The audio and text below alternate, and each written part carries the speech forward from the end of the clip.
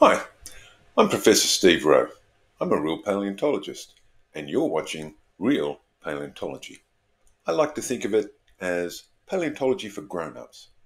And today, we're going to be focusing on birds. Big, scary birds. These are Haast eagle, aka Harpagornis, the giant eagle of New Zealand, and two other lesser-known giants, Gaff's eagle from Australia and Suarez's eagle from Cuba.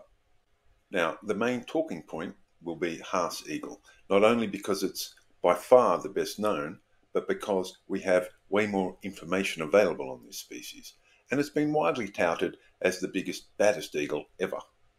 But in recent times, a couple of serious new contenders have arisen, and I'm aiming to answer whether Haast eagle remains the biggest and baddest, and I'll try to answer another question. Was it the ugliest eagle ever? A brief introduction to the players here first. The New Zealand giant Haast eagle was originally described as Harpagornis morii in 1871, but it's since been determined that it is closely and somewhat surprisingly related to Australia's little eagle of the genus Hieratus, so it is now formally known as Hieratus morii. It persisted in New Zealand until agonizingly recently, perhaps within the last 500 years or so, and it's known from complete or very near complete skeletons. Gaff's eagle, a very new kid on the block, was described here by Ellen Mather and colleagues just last year. It was formerly named Dinoatus gaffi. It is known mostly from material found in South Australia, but also isolated elements from other locations in southern Australia. Putting the pieces together, we can get a pretty good idea of what this bird looked like, although some important elements, particularly the beak, remain unknown. This was an Ice Age species, but the sites it's been recovered from lack secure dating.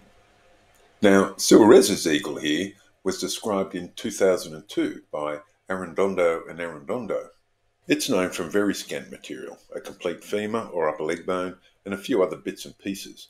This species is thought to have gone extinct within the last 10,000 years or so. So, on to our first question. Which of these three was the biggest? Well, like I said up front, certainly Haast eagle is commonly referred to as the largest eagle ever. Probably the most accurate predictions, based on measurements from a lower leg bone, the tibiotarsus, put its maximum weight at around 14.5 kilos, way bigger than the largest living eagles such as the harpy of South America, which top out at around 9 kilos or so. This maximum size estimate comes from what is presumably a very large female, as in true eagles, females are typically much larger than males. For Gaff's eagle, using the same metrics as for Haast eagle, we get a weight of about 12.3 kilograms. For the Suarez's eagle, a weight of around 13.6 kilos is tossed around on the internet, but I've not been able to determine which method was used to arrive at this figure. But in this pic here, you can see the upper leg bone or femur juxtaposed to that of a Haast eagle. There's no obvious difference in size, but then we don't know whether the Haast eagle specimen is from a large or small individual. So, a couple of points to consider here. Most importantly, the weight estimates for both Gaff's eagle and the giant Cuban eagle are both based on measurements from single specimens. Haast eagle, on the other hand, is known from more than 60 individuals collected from at least 40 different sites, including a bunch of near-complete specimens. Now, based on data provided in this exhaustive treatment by Richard Holdaway, the average minimum circumference of the femur in Haast eagle is around 62.5 millimeters. The same measurement for the single specimen of Gaff's eagle is 64 millimeters. Playing it by the numbers, of course, the chances that this single specimen of Gaff's eagle was the largest of its kind are vanishingly small, and the chances that it was near average size are very high. And of course, we don't know whether this specimen was male or female. If it was a male, then females would almost certainly have grown considerably larger. Bottom line is that it's pretty much a statistical certainty that the maximum size of Gaff's eagle was well above 12.3 kilograms. And I don't think anyone is going to fall out of their chair if a specimen was found that was significantly larger than the 14.5 kilo maximum of Haast eagle. Obviously, we have even less data available for the giant Cuban eagle, but the same basic argument applies. In short, although I reckon we can definitely say that the largest known eagle specimens in the world belong to Haast eagle, I think that the claim that it is the largest species must at least be heavily qualified. Personally, I would say that it is one of the 3 largest known eagles, but until considerably more specimens of both the Australian and Cuban species are found, a question mark will hang over which of the 3 was the biggest.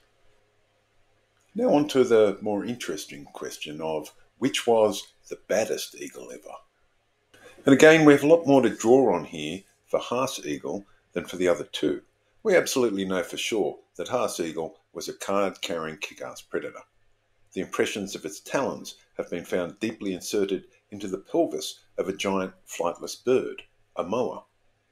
There were a dozen or more species of moa of varying sizes, but the largest of these grew to be well over 200 kilograms in weight. It's unlikely that Haast eagle hit targets this big on a regular basis, but even taking down a bird half that size is an extraordinary accomplishment for a 15-kilo eagle. And there's no doubt that they did. Of course, as is often and sensationally noted in discourse over Haast eagle, humans fall well within the size range of its potential prey. There's no hard evidence to suggest that this actually happened, but then to this giant raptor, a human may have just been another big biped, and it's definitely possible that the early Maori may have occasionally fallen prey to a 15-kilo ball of feathered fury from the sky. At any rate, there's absolutely no doubt that Haast eagle was superbly adapted to take down particularly big prey. Eagles generally kill prey with their talons, and the relative size of their talons and feet gives a good indication of the size of the prey that they're typically targeting, just as the strength of the bite is a pretty good indicator of the size of prey that mammalian predators are likely to be aiming at, as I discussed in this earlier video. And the feet and talons of Haast eagle were huge, even for its size. Now, on the subject of talons, in this 2021 study led by Anneke van Heteren and co-authored by myself and other folks from my lab, we ran analyses on the shape and biomechanics of the talon of Haast eagle, comparing it to those of other raptors. As I've mentioned in some previous episodes, animal features often change shape as they get bigger, even if they're living the same lifestyles and performing the same tasks. We pretty much expected something like this to be apparent with the talons of Haast eagle. That is, that their enormous talons would be a different shape to those of lesser raptors. We were wrong. We found that both the shape and the biomechanical performance of the talons were pretty much constant, no matter the size of the eagle. But we also found that different groups of birds of prey do have different shaped talons that work differently in a biomechanical context. Not totally surprising, because some raptors, such as falcons, generally kill prey with their beaks and not their talons. Interestingly, though, we found that the same could not be said for the Haast eagle's head and beak. These actually turned out to be much more vulture-like than eagle-like. In particular, its biomechanical performance was more like that of a condor than an eagle. How are we to interpret this? Well, the feeding behaviour of vultures falls into 3 main categories. Rippers, which feed primarily on the tough skin and hide of a carcass. Gulpers, which feed mostly on the softer internal viscera. And scrapers, which feed primarily on the leftover smaller scraps. In terms of biomechanics, both the condor and Haast eagle performed particularly well in simulations where the animal bit into the flesh of a carcass and pulled its head back. Basically, this means that the Haast eagle was a gulper, like the condor, which is known to specialise in removing soft internal organs. Incidentally, the viscera, such as the heart, lungs and liver, are particularly high in nutrients, so it makes sense to go for these first. The nostrils of Haast eagle also appear to have been more vulture-like and adapted to reduce the likelihood of being clogged up when the bird jammed its head into its prey's guts. Now, what do we know about how the giant Australian or Cuban eagles operated? Well, a first best guess would be that they likely relied on their talons to do most of the work too. And from the few talons preserved, it certainly appears that these two species had relatively smaller talons than their Kiwi cousin. Mather and colleagues note that the talons of Gaff's eagles were not much larger than those of Australia's biggest living eagle, the wedge-tailed eagle. But they also note that the talons of Gaff's eagle were differently shaped and more robust, suggesting that they likely went for larger prey. The fact that they appear to be a different shape is particularly interesting because we know from our analyses that for other eagle species there is little difference in talon shape.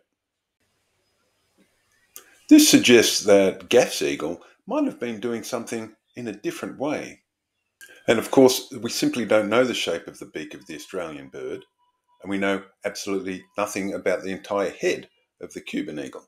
It's certainly possible that either of these two species could have relied more heavily on their beaks to kill prey than on their talons.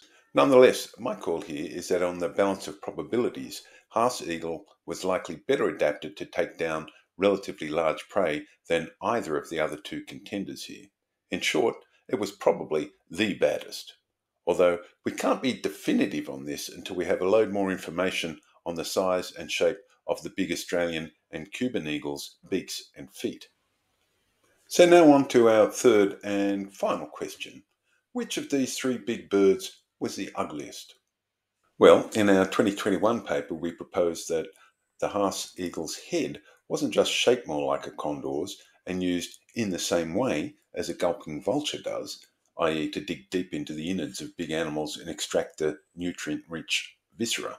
It was probably featherless too, for the same reason that vultures have bald heads, so that they don't have to constantly clean blood and guts off their heads and faces. And we believe there is some archaeological evidence to support this. This rock painting from a place called the Cave of the Eagle in New Zealand's South Island certainly appears to show an eagle with a dark body and a bald head. So I think the evidence supports the proposition that Haast's eagle had a bald, generally vulture-like head. And don't get me wrong, I love vultures, but to most people, they ain't pretty.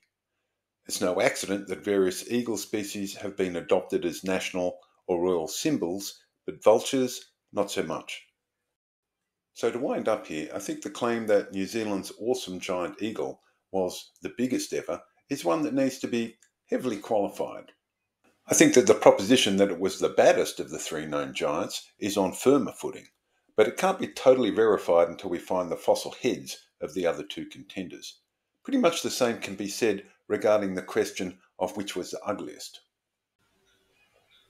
Lastly, just to allay any concerns that my Kiwi friends have that I might be biased on this issue, I'd like to point out I went to the trouble of having a Haast eagle skull carved out of ebony some years ago. I like to wear it around my neck sometimes. I love this bird. I hope you enjoyed this video. If you did, then please like and subscribe. I'll be posting another shortly.